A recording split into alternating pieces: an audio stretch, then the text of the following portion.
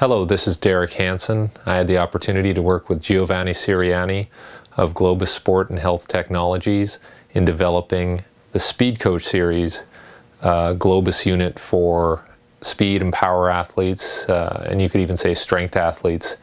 And the idea was to come up with a set of protocols that would optimize their training, particularly the maximal strength side, that could ultimately be used to transfer to their speed abilities, whether it's track and field or football, soccer, whatever it may be. The idea was, let's come up with some practical protocols for developing speed and force production using electronic muscle stimulation.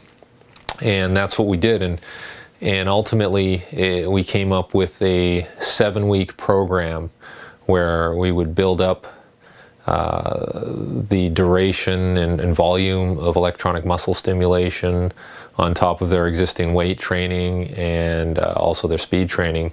But we would go 3 weeks on with electronic muscle stimulation 3 times per week. And at the end of that 3-week build-up period, they would have a rest period away from EMS, and then we'd do another 3 weeks and build up on that.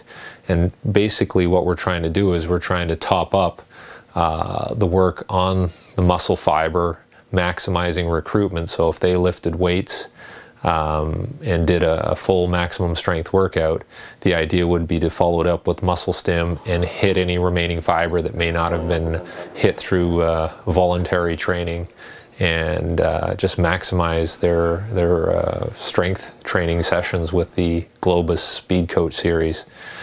So what we did is we tried to try this with a practical scenario where we had an athlete working with the Globus SpeedCoach programming, using their own training program, weight training, speed training, and we wanted people to see what the practical side of using EMS is. I get the feeling that a lot of people still don't want to use EMS for whatever reason. They're just, maybe they don't have the information to use it properly. Maybe they're just a little scared. They don't know about putting an electrical current in their system. But I wanted to show people that by using it and practically guiding them through that process of using electrostimulation, that you could see some pretty valuable gains. And this is what we've tried to do with this video. This video is mainly just for education purposes.